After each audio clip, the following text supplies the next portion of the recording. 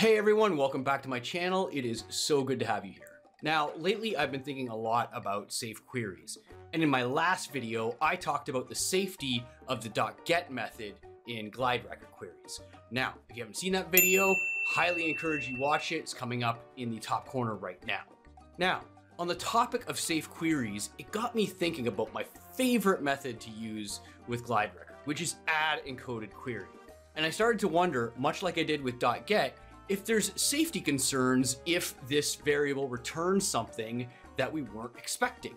So first I'd like to investigate what happens when you provide an invalid query to addEncodedQuery.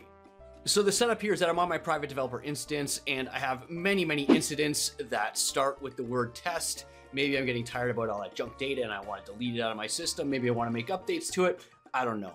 The fact is I have 256 of them and I want to run a glide record query and do something to that population of incidents. And then I'm going to go to my script and I have a query string already prepared. So short description starts with test equals true. And then I've got a glide record declared and I'm going to add encoded query, whatever's in my query string variable.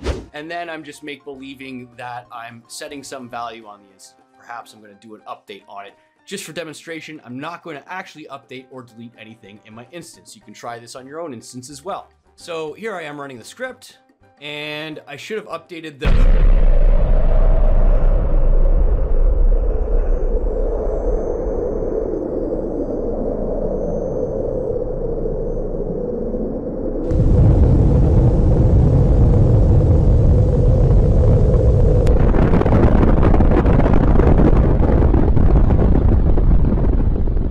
So you see the problem there. I actually updated 7,191 incidents, all of them. How did that happen? Well, it appears that somebody typed this in raw, and instead of saying short description, they substituted the T with the F. So this is not a valid query string. And because it's not a valid query string, ServiceNow assumed it wasn't supposed to do anything and went ahead with the query. So line 4 failed completely, but didn't stop the rest of the script. So just like when we saw with the .get method, we should always be wrapping this in some kind of if statement to make sure that we've got a return on the query before we actually do anything. Otherwise, we can update, possibly delete a whole bunch of records that we have no intention of doing so on. Now, luckily, glide record gives us a method called isValidEncodedQuery.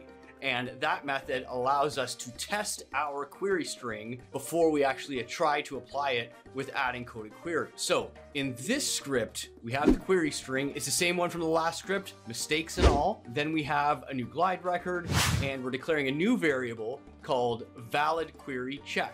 And it is going to use the isValidEncodedQuery method on the query string to see if it's true or not. Then if valid query string returns as true, we are going to continue. We're going to apply the addEncodedQuery and we are going to execute the query. And then we are going to info out. The rows returned should be 256. And we're going to validate that with the get row count. Otherwise, if the query string is not valid, we are going to info out invalid query string and we're going to return the text of the query. So let's run the script and we get the invalid query string path and it tells us short description starts with test. Now, there's our problem, short description. That should be short description. So I'm going to fix that and let's run the script one more time. And we have this rows return should be 256. Get row count provided us with 256. So we know that our encoded query is getting just exactly the records that we need. And we get to avert a giant disaster. Hopefully now you understand just how important it is to make sure that when you're using addEncodedQuery, that is actually returning a valid query. If you don't do this, it can be disastrous. Hope you got some wisdom out of this one, and I will see you on the next one. If you're a ServiceNow expert looking for better opportunities, but maybe your resume or LinkedIn profile isn't doing you justice, reach out to me via LinkedIn or the email pictured here, as I offer both career coaching and recruitment services. And if you're a ServiceNow customer or partner, you heard that right. Robert Fedoruk now does ServiceNow recruiting. With a 1,500 subscriber YouTube channel and mailing list, and thousands of LinkedIn followers, let's make sure your open positions get first go at the prodigious pool of ServiceNow resources. Reach out via the email picture here.